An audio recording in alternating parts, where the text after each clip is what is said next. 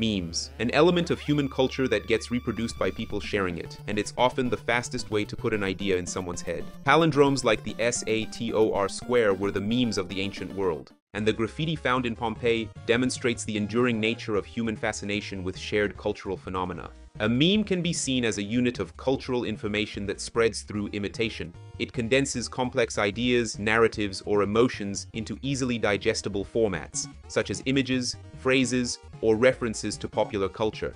Memes can originate from anywhere and can be anything, from historical events to fictional characters. One of the first printed versions of the expectation versus reality meme was found in a magazine from the 1920s.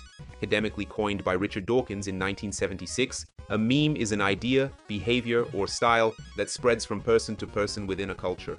Think of them as the internet's native language, its cultural equivalent of genes, spreading ideas faster than a cat video goes viral. Memes reflect our psychological need for efficient information processing. Our brains naturally chunk information into smaller, more manageable pieces, a process known as schema formation. This helps us understand and remember concepts more easily. The mere exposure effect is a psychological phenomenon by which people tend to develop liking or disliking for things merely because they are familiar with them. If you repeat something enough, the chances are that people will end up liking it. The universality of memes is a testament to their ability to connect people across generations and cultures, from laughing grandmothers to the simple but effective ones that delight toddlers.